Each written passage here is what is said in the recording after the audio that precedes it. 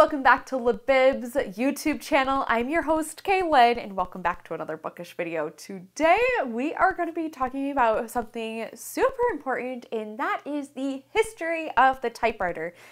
National Typewriter Day was earlier this month in June, so we are going to be talking about the history of the typewriter from the beginning to the renaissance that has happened here recently. And not only that, but we're going to be building a typewriter as well. How awesome is that? This video is not sponsored. I will leave a link in the description box down below where you can go onto Amazon and purchase one yourself, and then that way you can come back in the second half of the video and also build it with me. So without further ado, let's get into today's video.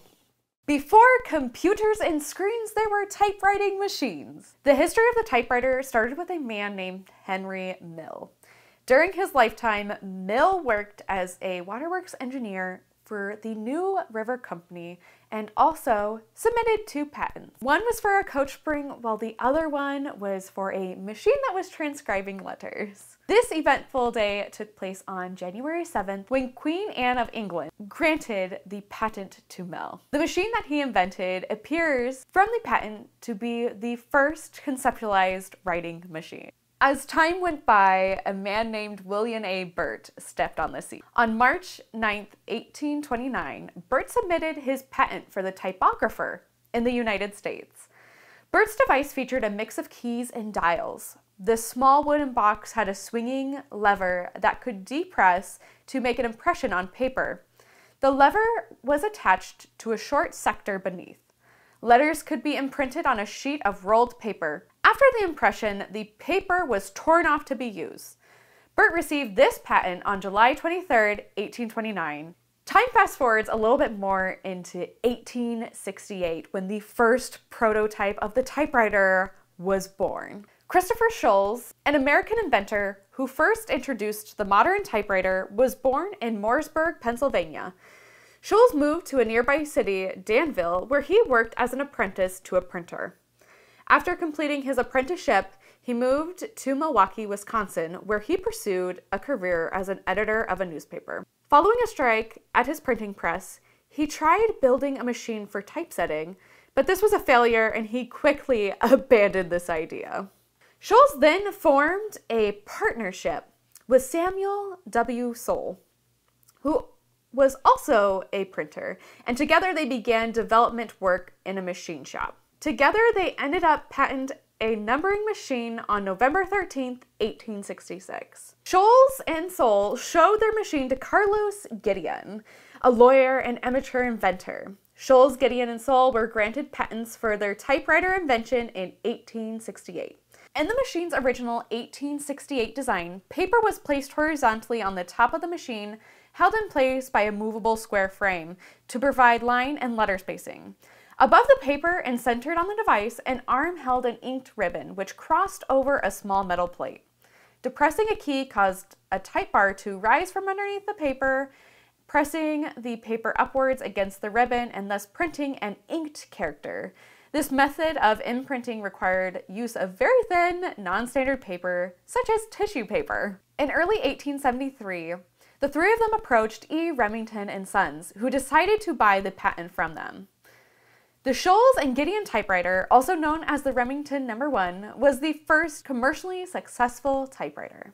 Remington also made several adjustments, including switching the period and R keys so that salesmen could impress customers by typing typewriter using all the keys on the top row, which created a keyboard layout that is known as the modern-day keyboard. Other typewriters that entered the scenes throughout the 1880s included the Hall, invented by Thomas Hall, the first index model of the typewriter and the most popular. Letters could be selected using an index card under a frame with holes, giving the model its name. The pocket typewriter was only 10 centimeters long, the smallest index typewriter ever invented. Though it wasn't very practical or useful, this typewriter is like the iPad of today's time. And last but not least, the velograph, which was the first typewriter to be produced in Switzerland. It followed very closely the design of William Burt and his typographer, with a dial as opposed to keys. Then, as technology advanced throughout the years, typewriters sort of became a thing of the past. There was also a modern day renaissance. Two documentaries specifically, The Typewriter in the 21st Century and California Typewriter, features collector Tom Hanks. This has helped popularize vintage typewriters among young people who also have a soft spot for analog technologies such as vinyl records and fountain pens. Look at that green, that's beautiful. As repeat customers go, That's a dense, solid. Typing on something that works exactly the same as it did in 1938. If you're looking to purchase a typewriter in 2023, a simple Google search will do. There are plenty of options from brand new typewriters from Office Depot or Best Buy, or if you're looking for an older one, you can go to eBay. While technology may advance, I think it's safe to say that the typewriter is here to stay. Now that we have briefly covered the history of the typewriter, we are going to start to build our very own. So let's get into it. Let's get all the pieces out of this box. Here's the box for the typewriter set. So we're gonna take it off and do a little unboxing. It looks like we have a bunch of little pieces, also numbered bags, so hopefully that will make the process easier. We have bag number 1 over here, bag number 2, we got some stickers, bag number 3, I think this is bag number 1, number 3,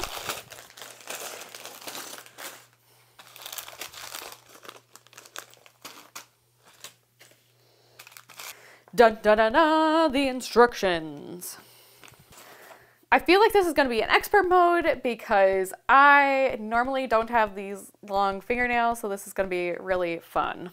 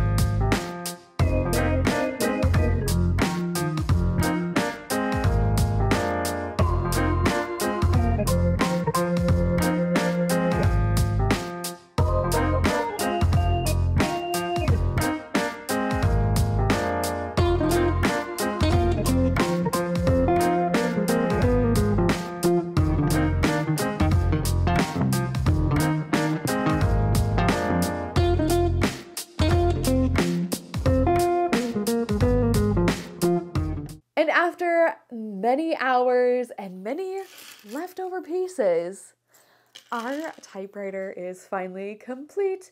Dun dun dun dun dun dun dun dun dun dun dun dun dun. look how cute this is. Like, it's functional, you can play with it, you can type with it, and mess around with it. This was such a fun build, but I definitely underestimated, 1, the time it was going to take, 2, the amount of pieces, and 3, the amount of tiny pieces, to be specific.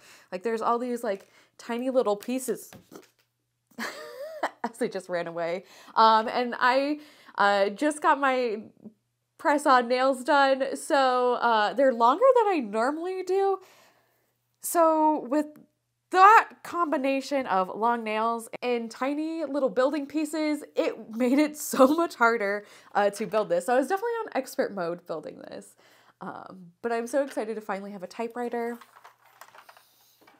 It will now live on my shelf. But anyways, don't forget to hit like and subscribe. Do you own a typewriter, or would you like to own a typewriter? Typewriter connoisseur, let me know in the comment section down below. And anyways, don't forget to hit like and subscribe, and I will see you next time for a new bookish video.